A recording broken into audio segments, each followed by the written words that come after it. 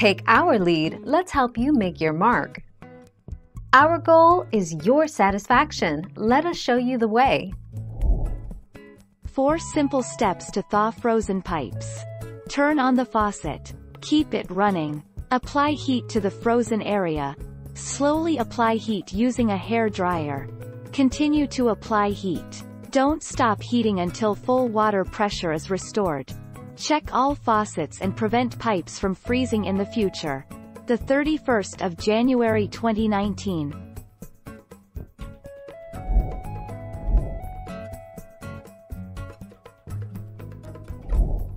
Take our lead. Typically, your home's pipes begin to freeze when the outside temperature is at least 20 degrees Fahrenheit. Again, this depends on your geographical location. For example, areas that expect lower temperatures have water pipes that are better insulated in inner parts of your home, compared to other areas. 21 January 2020.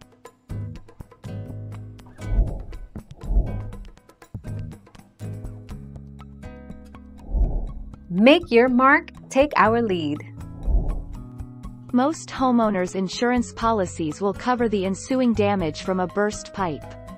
The average property damage claim for a frozen pipe in Texas cost $15,500 in 2020, according to data from State Farm. Thank you for watching. Please subscribe and hit the bell notification.